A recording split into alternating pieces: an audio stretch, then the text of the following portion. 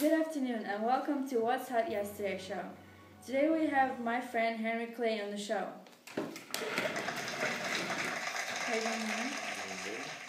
Well, we had our audience write some questions they wanted to ask you. So Haley Borg asked this: what year were you appointed to be the Secretary of State? I was appointed to Secretary of State on March 7th, 1829. Cool. And Michael also wanted to know, why did you think that the West should support the tariff? Well, you see, urban factory workers would be consumers of Western foods. Okay, and we also wanted to know if you are a slave owner. Yes, I am a slave owner, but I plan on freeing them in my will. Oh, that's good. And now we're going to take a short break. Back with a special guest, Henry Clay. So back to the questions. Henry, did you run for president?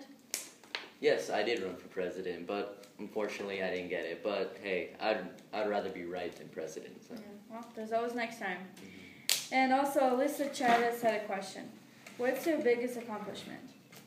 My biggest accomplishment, I would have to say, was in 1811 when I was elected to be in the House of Representatives, and I was chosen Speaker of the House. So wow. Yeah, that was pretty nice. Quite an accomplishment. Mm-hmm. And that's it for today, and I'll see you tomorrow at 3 p.m.